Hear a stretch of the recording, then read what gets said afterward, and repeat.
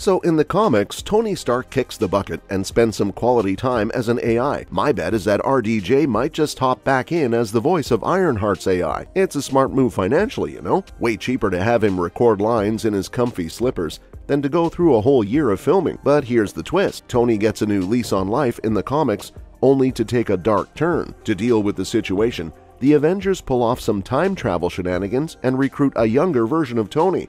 It's a win-win for the MCU. They keep Iron Man in the mix without breaking the bank on RDJ's salary.